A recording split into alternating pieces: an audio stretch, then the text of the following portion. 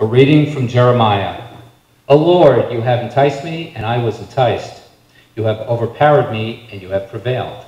I have become a laughingstock all day long. Everyone mocks me. For whenever I speak, I must cry out, I must shout, violence and destruction. For the word of the Lord has become for me a reproach and derision all day long. If I say, I will not mention him, or speak any more his name, then within me there is something like a burning fire shut up in my bones. I am weary with holding it in, and I cannot. For I hear many whispering, terror is all around. Denounce him, let us denounce him. All my close friends are watching for me to stumble. Perhaps he can be enticed, and we can prevail against him and take our revenge on him. But the Lord is with me like a dread warrior. Therefore, my persecutors will stumble, and they will not prevail. They will be greatly shamed, for they will not succeed. Their eternal dishonor will never be forgotten. O Lord of hosts, you test the righteous. You see the heart and the mind. Let me see your retribution upon them, for to you I have committed my cause. Sing to the Lord, praise the Lord, for he has delivered the life of the needy from the hands of evildoers. Word of God, word of life. Thanks be to God.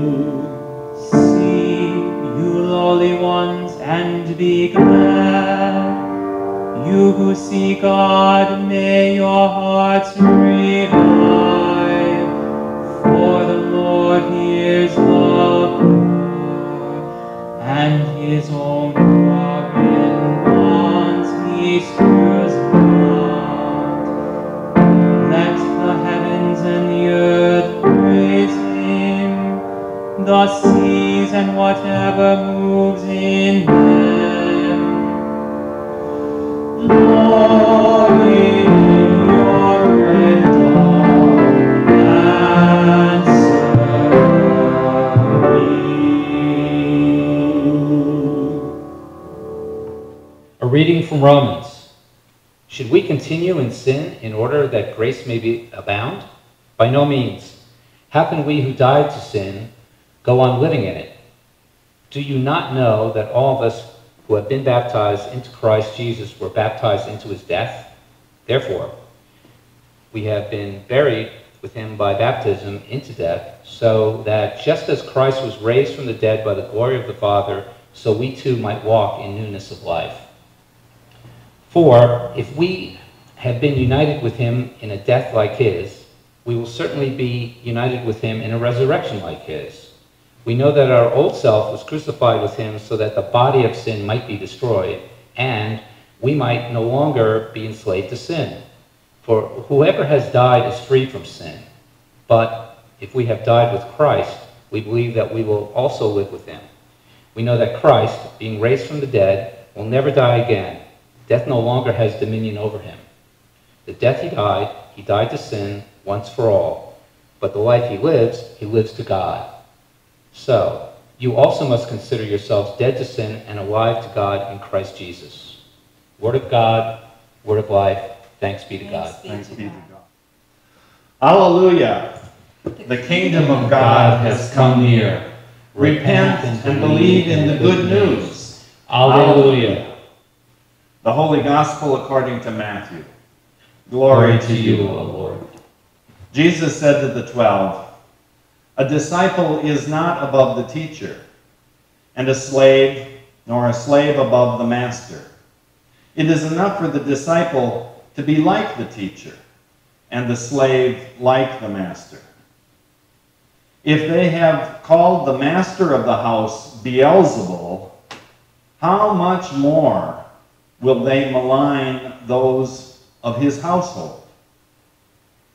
So have no fear of them, for nothing is covered up that will not be uncovered, and nothing secret that will not become known. What I say to you in the dark, tell in the light. And what you hear whispered, proclaim from the housetops. Do not fear those who kill the body but cannot kill the soul. Rather fear him who can destroy both body and soul in hell. Are not 2 sparrows sold for a penny? Yet not one of them will fall to the ground apart from your Father. And even the hairs of your head are all counted. So do not be afraid. You are of more value than many sparrows. Everyone, therefore, who acknowledges me before others, I will also acknowledge before my Father in heaven. But whoever denies me before others, I will also deny before my Father in heaven. Do not think that I have come to bring peace to earth. I have not come to bring peace, but a sword. For I have come to set a man against his father, and a daughter against her mother, and a daughter-in-law against her mother-in-law, and one's foes will be members of one's own household. Whoever loves father or mother more than me is not worthy of me, and whoever loves son or daughter more than me is not worthy of me. And whoever does not take up the cross and follow me is not worthy of me. Those who find their life will lose it. And those who lose their life for my sake will find it. The Gospel of the Lord. Praise to you, O Christ.